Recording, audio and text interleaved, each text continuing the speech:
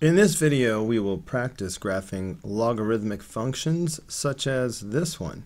The main thing to remember when you're graphing logs is to start with the y values.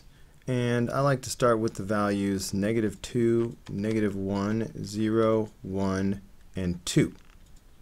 Now, as far as the chart goes, we're just going to do the parent function. So the parent function here is y equals, and I'm going to ignore the +2 and the -4 and even the negative sign. So this would just be y equals log base 1/3 of x. That's the parent function. Now we already have the y values, so what we need are the x values. We can make an equation for x values by rewriting this in exponent form. So the base is 1/3, so let's start by writing down 1/3.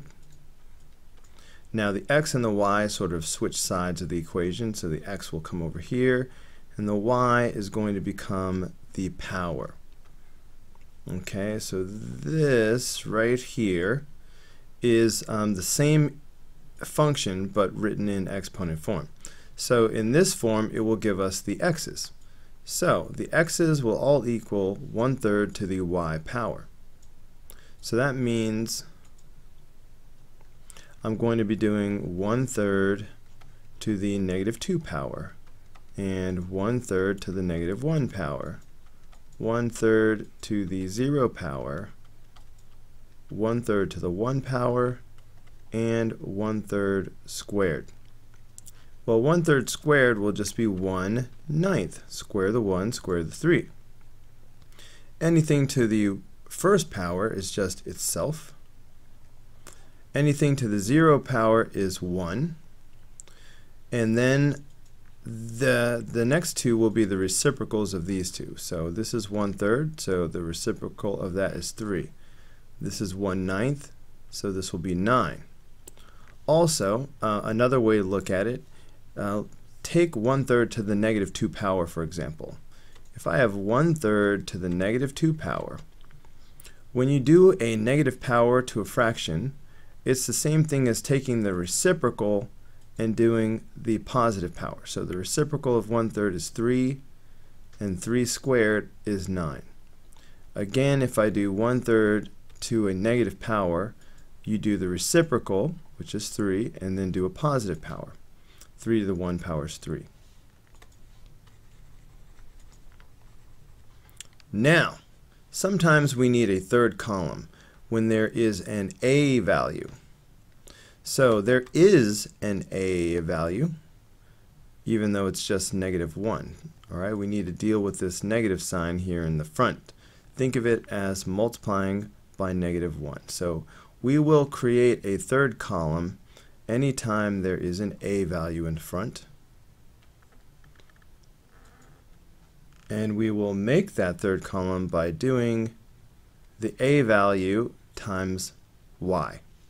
So multiplying by -1 just changes all the signs, so this will be 2, 1, 0, -1, -2. So we have a brand new y column, so we can throw this out. So let's go ahead and plot these points, 9, 2, etc. So that's right 9 up 2. So that'll be right here. Over 3 up 1. Right 1 up nothing. Over 1/3 and down 1. All right, over 1/3 is just barely over at all. And then 1/9 is so small it's going to appear to be on the line. All right, so these 5 points are the parent function reflected over the x-axis. What we haven't done yet is we haven't done the translations. So let's remember that the +2 right here is going to shift us to the left 2. All right, this is going to be always left-right motion, the opposite of what it looks like. So +2 will be left 2. And this is going to move us down 4. So we will move each of these 5 points left 2 and down 4. Okay, so left 2, down 4 would be here, and then this one will be just here. Okay, left 2, down 4 is going to be here and here. Left 2, down 4 is going to be here. All right, so these 5 pink points are these 5 purple points shifted left 2 and down 4. Now remember, there was a vertical asymptote. Originally, it was here at the y-axis. Since we moved the entire graph left 2, the vertical asymptote is going to also move left 2. Show the vertical asymptote as a dotted line. Nope.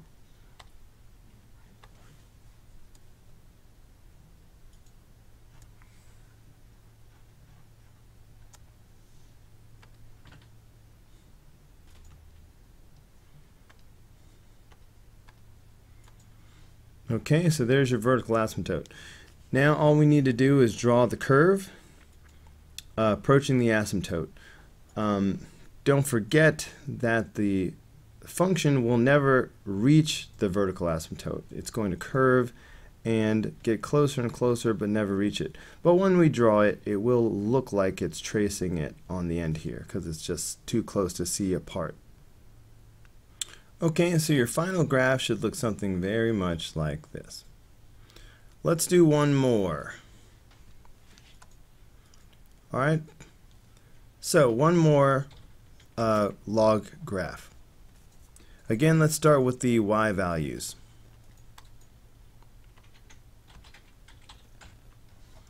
And let's always start with -2, -1, 0, 1, and 2. So let's start with only the parent function. So let's ignore the +4 and the 3 for now. So that means the parent function is y equals log base 2 of x. If I rewrite this in exponent form, focus on the 2 because that's going to be my base. The x and the y will change sides, so I will have x equals 2 to the y power. This is what I will use to find these x's. So x will be 2 to the y power. So that means 2 to the -2 power, 2 to the -1 power, 2 to the 0 power, 2 to the 1 power, and 2 to the 2nd power. 2 squared is 4, 2 to the 1 is 2, anything to the 0 power is 1. Reciprocal, reciprocal. So 1/2 and 1/4. Which also makes sense because 2 to the -2 power, the negative power drops you down to the denominator, so that would be 1 over 2 squared, which is 1 over 4.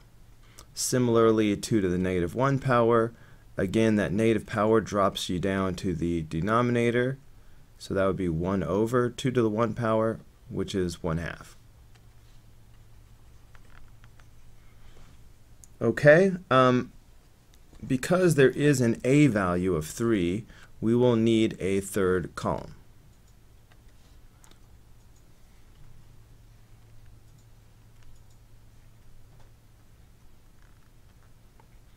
All right, and that third column will be the a value times the y values.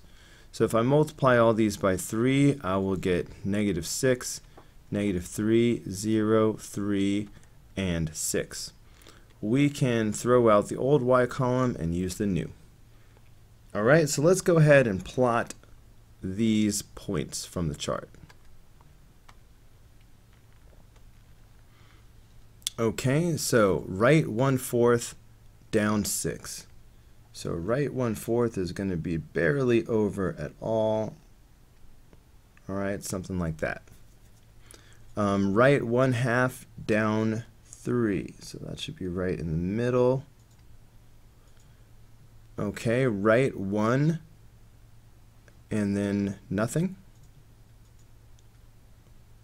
Right 2 up 3. So right 2 up 3. And right 4 up 6. So right 4, up 6. Okay. So these are the 5 points we will use to draw the graph. Do not draw these points yet because we haven't done one thing.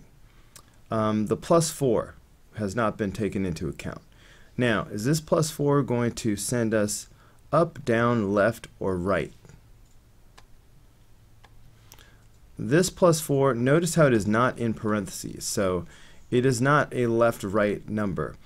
If there had been parentheses around this, then this would be left 4, because you know how it would be the opposite of the way it looks. But without parentheses, you can think of it as being like this. All right, so there is no left-right motion. This plus 4 is an up 4 translation. Okay, so we need to move each of these 5 points up 4, and that will be the final graph. Okay.